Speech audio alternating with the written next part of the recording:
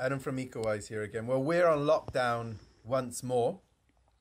We're lucky to be locked down in our beautiful home with our beautiful garden here on top of the hill. There's a lot happening. Although it's the beginning of the winter, although it doesn't feel like it, there's like 14 degrees. We can talk about it another time. But there's a lot of movement and dynamics and change happening. For instance, I just want to show you this. I'm going to show you this in a sec, but I want to show you this first. Look, you may not be able to see, but right here, woo, you see that? There's a red admiral butterfly. He's coming back again now. He's flying in front of me there, you see him? This is his territory, and this time of year, there he comes again. They're really territorial, and he's sitting up here on top of this little garden. He's gone back now there. And every time another butterfly flies past, he goes and he kind of has a little standoff, and they have a flap around together, and it's not that aggressive, it doesn't seem, but they've been quite territorial. I don't know what's going on exactly, but it's quite exciting. And then we got this. And now these here, there's a few of them.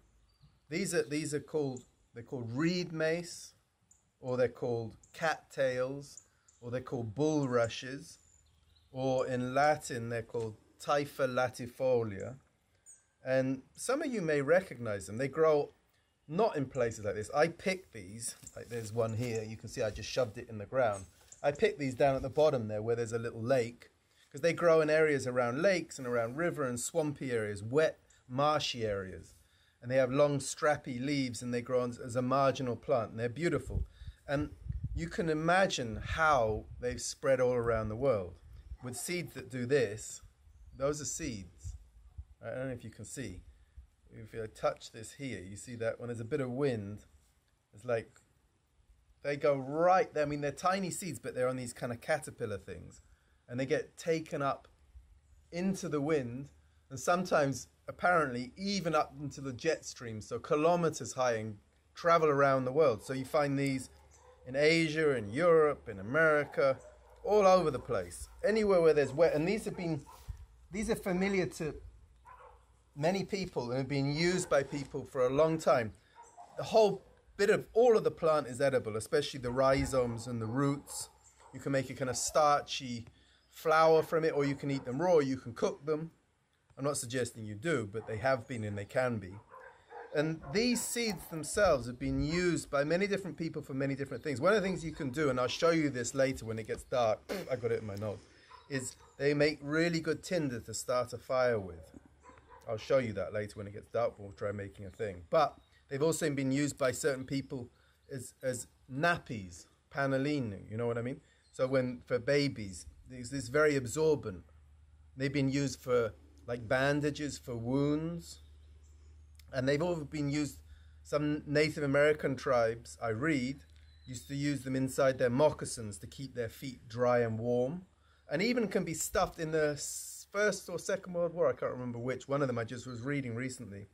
They used them in life jackets to keep people afloat. But they're very, very good insulating. So this is an amazing natural material. You can even, here comes Catkin, predictably he's coming to have a check it out too. And talking about things flying, and talking about Catkin, who is just down here. She's coming to check it out because she always wants to be in the videos, right? But Catkin, about an hour ago, Catkin was here in the garden, and suddenly I saw Catkin look up like this and pay a lot of attention. Then I listened and I heard this kind of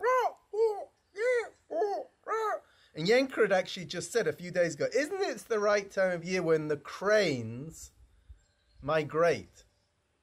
And I said, no, I think it's earlier. And then we thought about it, and she was right. And Catkin heard them, and I heard them, and Yenka went running in and got a camera, and there were hundreds of them flying in formation above us, and you could hear them and see them, and we'll show you some images. I think Yenka got a new camera and took some great shots, I think. Catkin and me and Yenka, we're all here staring at these beautiful birds. And they're cranes, so they're big birds that live also in areas near water often. And they migrate at this time of year from the northern hemisphere, from the extreme north, like Siberia and the Arctic and northern Europe, the extreme north, where they spend the spring and the summer and have their babies, and there's lots of food there. But then when it gets really cold there, they migrate to this kind of area of Europe and a bit further west to Spain and Portugal and even North Africa. And they spend the colder periods there, although this year is not cold. So we'll talk about that another time, but it's really not cold. Now it's about 14 degrees. Normally, this time of year, it would be quite a lot colder. So we saw these amazing cranes that, again, are flying on these jet streams and high up. Well, I don't know if they're on the jet streams, but they're pretty high anyway. I mean, they're huge birds. They're about this size. I've seen them, and they got long necks. They look a bit like herons, gru in Italian. The crane, they're the common European crane. And they're all around the world. And then you find different species of cranes, and wherever you find them, they're associated with all kinds of mystical things and spirituality and sacredness. There's this connection. They seem, in the ancients, used to believe there was a connection between the sky realm and the gods and earth. So it's kind of a special time here, and a few things have happened in the world, and maybe things are going to be all right after all. Anyway, we're going to come back later, and I'm going to show you a little trick that you shouldn't try at home, but I'm going to show you a little trick when it gets dark.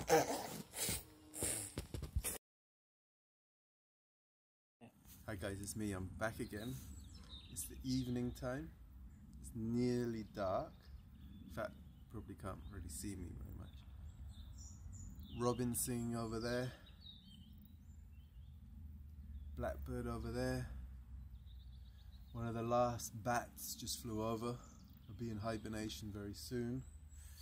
And I wanted to show you with these bulrushes. There's the bell telling me it's, I don't know what time it is, probably 6 o'clock, 5:30, something like that. It's getting dark earlier and earlier. Ding, that means it's 30, so 5:30. So the bulrushes, I promised I was going to show you a little trick. It's not, now this is a trick you definitely shouldn't do at home, because as you see, I'm specially prepared.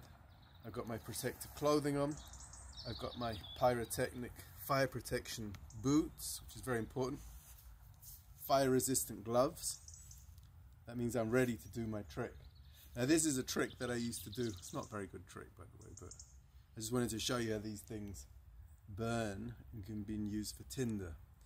I used to do it when my kids were little as a firework trick, because we didn't have a shop nearby that sold fireworks, so I discovered this and I thought it was kind of cool. They didn't think it was very cool, but I still think it's cool. But I'm going to show you. So, very carefully I'm taking out the lighter. Now watch, here we go. I don't know what's going to happen. Look at that, that's kind of cool, yeah? Look at that. Look at that. Yo, whoa, look at that. Whoa, go, look. Try again. You ready? Here we go.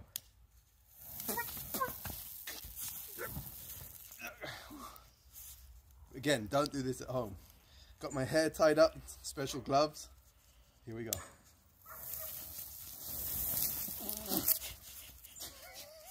You ready? And one more time.